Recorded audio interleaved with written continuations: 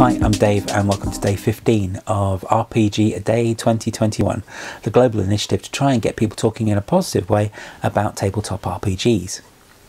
So today's is a Sunday, and you know what happens on Sundays? Only one prompt, just to shake things up a little bit. And today's prompt is supplement. So instead of having to tackle 4 different prompts, I've got a little bit of time to talk about the one topic. I think this is going to be an excuse for me to talk about my favourite supplements of all time. Or at least the ones that I used the most. So that probably goes right back to the early days of gaming. And I've already mentioned Unearthed Arcana, of course, for AD&D. That got an awful lot of use because of adding extra character classes. But the supplements I think that I ended up using most, possibly the Judge's Survival Pack for Indiana Jones, that got an awful lot of use, mostly because of the awesome random ruins creation. And it had these great tables for creating random underground temples and traps and ruins and things like that. And you also had cool random tables for what the artifact was that you went hunting for in true Indiana Jones fashion. That was great. That was really cool. And only a little supplement as well. I think it was only like about 36 pages or something. And yeah, that was brilliant. And of course it had character creation rules in because they weren't in the core book. Not everybody can play short round. A shame.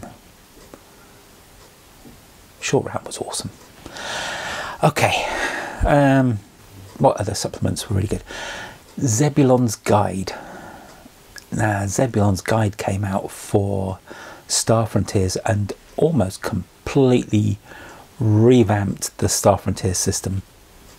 And when that came out, it was a complete revelation.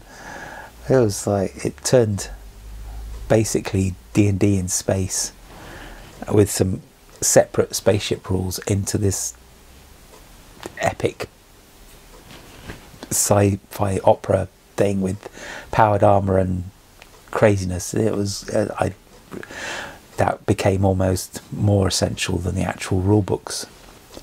I'm trying to think of other good supplements. The Q manual for James Bond. That's pretty much the most essential supplement you could ever need for the James Bond RPG. I wonder if there ever will be another James Bond RPG. Now that Modiphius have got the license to do the board games, I'm keeping my fingers crossed. There really needs to be a new Bond. Now there were a couple of really cool graphic designed ones for Cult. Yeah, I was a big fan of Cult when it first came out, and that really was cemented when 2nd edition came out. I think it was technically 2nd edition, which was the cool one with the black and white cover, which I will find a picture of and pop it up here. I've got it on the shelf over here, but I'm not going to dig it out because everything will fall over. But yeah, that edition was marvellous, mostly because it had some fantastic graphic design in it, and it was just fantastic presentation. I really loved the way it was done. There is an urban legend that edition was actually laid out in Microsoft Word. I'd love to know if that was true, because it's a remarkable feat if it was. But there were a couple of supplements that came out for it that were really essential. Cult had some levels of magic use in them, and they brought out 2 supplements.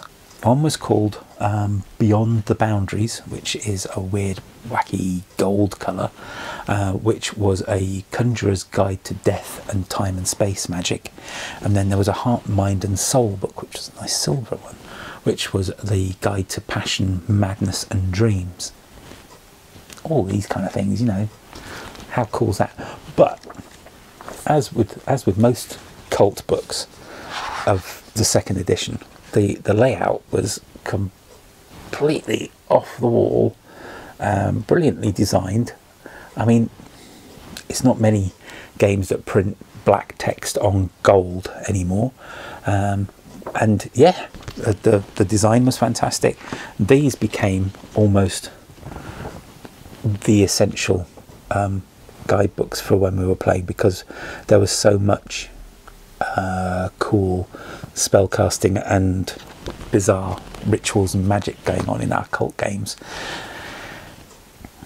Okay, so that is the end of RPG a day 15, and that is almost the halfway point.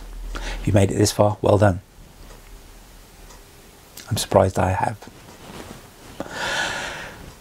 Okay, until tomorrow, don't forget to share your responses to the topic of the supplement online and use the hashtag RPGaDAY2021 and spread it everywhere like, you know, like margarine. I will see you all tomorrow. Stay multi-classy.